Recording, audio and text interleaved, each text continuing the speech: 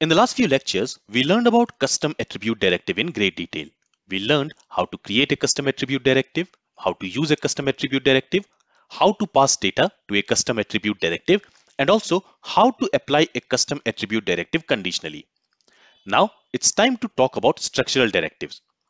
So in the next lecture, we are going to create our very first custom structural directive.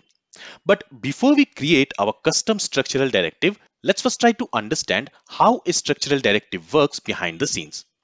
And once we understand how a structural directive works, it will be easier for us to implement a custom structural directive. So let's go to VS Code. And here I have created a brand new Angular project.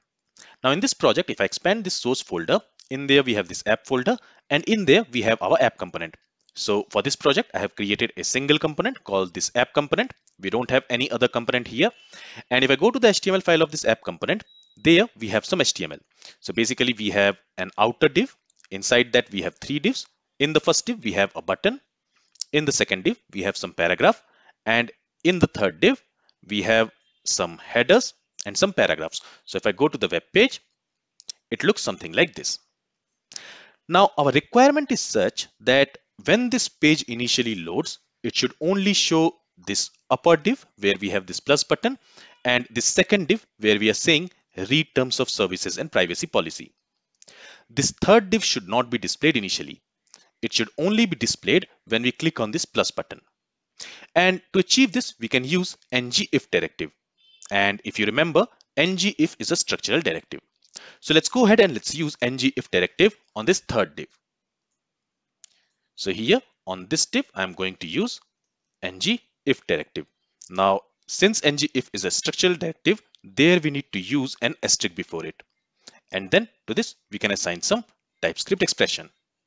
So here what we are going to do is, let's go to app component class. In there we have this title property. And let's go ahead and let's create another property, and I'll call this property as display, and it is going to be of type Boolean, and initially let's set it to false. So what we want is when this display property is false, at that time we don't want to display this third div in the web page.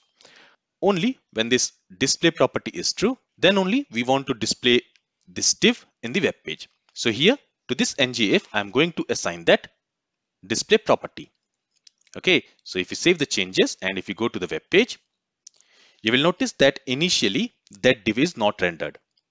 But when we click on this plus button, at that time that div should be rendered. So what we need to do here is, once this plus button is clicked, we need to set this display property to true.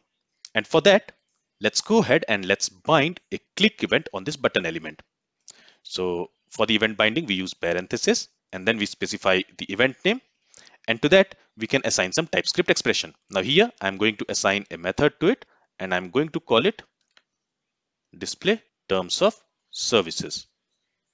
You can name this method anything, but I'm simply going to call it display terms of services. And let's go ahead and let's create this method inside the app component class.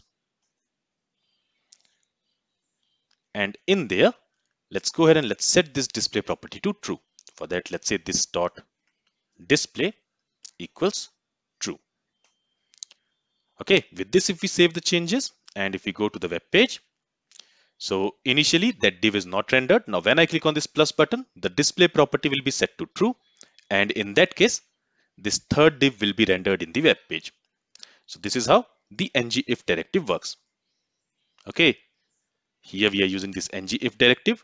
To this NGIF directive, we are assigning some expression. If that expression returns true, this NGIF will render this div in the web page. It will render the view on which we have used it in the web page. And if the value which we are assigning to it is false, it will not render that view. So in this case, for this NGIF, this div element is its view. Okay, or you can say it is the host for that NGIF directive.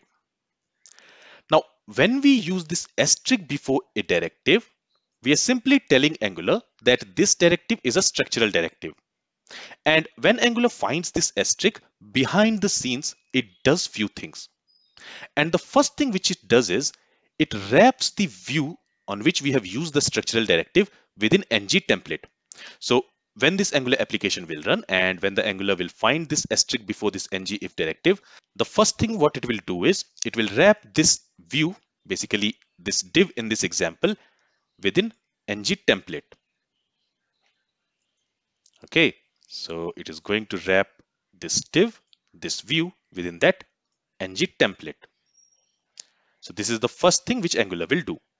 The second thing what it will do is it will move this NGIF directive on that template. So here this NGIF will be moved to this template, and from there this asterisk will be removed. And now this NGIF directive will be used like an attribute directive. So it will be wrapped within square brackets like this. Okay, so behind the scenes, Angular does not use asterisk. Asterisk is just to tell Angular that the directive which we are using, it is a structural directive. So it has to do few things before it renders that directive. And what it has to do? It has to wrap the view of that structural directive within ng template. It has to move that structural directive on that ng template. And from there, it has to remove the asterisk and it has to use it like an attribute directive. So this code here, this HTML, it is equivalent to the HTML which we were using before, where we used NGIF directive with an asterisk before it. Okay, so let's remove this, and this should still be working. So if we save the changes, if we go to the web page, you will see that the third div is not rendered in the web page, but when we click on this plus button, the display property will be set to true, and in that case, that third div will be rendered. So this is how Angular uses asterisk in order to create a template for the structural directive. First, it creates a template using this ng template. Then it moves the structural directive on that ng template. It removes the asterisk and wraps the structural directive within square brackets. Now, the next question is, what if I also want to use else with ngIf? So for example, let me go ahead and let me comment this ng template for now. Okay, so we have learned that when we use NGIF directive, let me go ahead and let me again use this NGIF directive on the div itself. And when we are using it on this div, there we also need to use an asterisk before it in order to tell Angular that it is a structural directive. And to this, let's assign the display property again. So let's say what we want is, if the display property is true, then we want to display this div.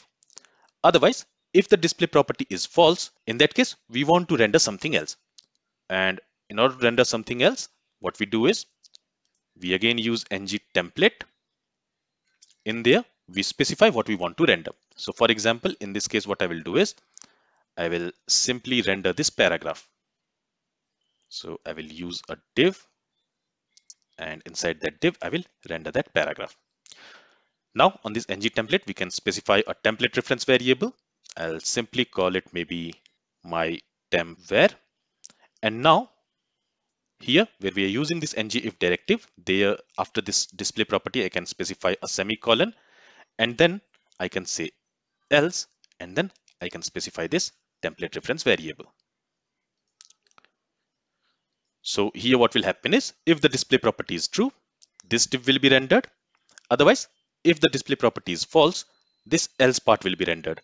The template whose reference variable is my temp_var, that will be rendered. That means this template here will be rendered, right?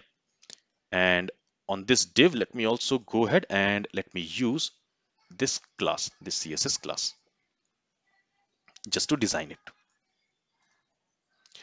So now if you go to the web page, initially this display property is false. So in that case, this div will not be rendered. Instead, this template will be rendered. So if you go to the web page, you will notice that that template has been rendered. But as soon as we click on this plus button, that template is not rendered, but the third div is being rendered here. So how is this working? Let's try to understand that. So again, what will happen is, as we learned earlier, when we are using this ngIf directive, Angular will first create a template. So let me go ahead and let me uncomment this ng template from here, and also this closing ng template. Okay, here this ngIf will be assigned with this display, the one which you are assigning here, and then it will use another directive, and that directive is ngIf else, and to that it will assign this reference variable. And now let's go ahead and let's remove this ngIf directive from this div, and keep in mind that the host element, the HTML element on which we are using a structural directive, it is the view of that structural directive, or it is the host of that structural directive. In this case, this div is the view for this NGIF directive. All right, so let's go ahead and let's remove it from here. And this NGIF and NGIF else should still be working. So if we save the changes again, if we go to the web page, initially you will notice that the else part is rendered. But when we click on this plus button, that div on which we have used the NGIF directive, that will be rendered. Okay, so this is how NGIF directive works when we specify the else part there. So just to recap, when we use a structural directive in Angular, before that structural directive, we specify an asterisk. So when the Angular application runs and when it finds the structural directive with an asterisk before it, what it does is, behind the scenes, it creates a template using this ng template. It wraps the view of that directive within that ng template. It moves the structural directive on the ng template, and there it removes the asterisk from the structural directive and it wraps it within square brackets like this. So there, the structural directive is used just like an attribute directive.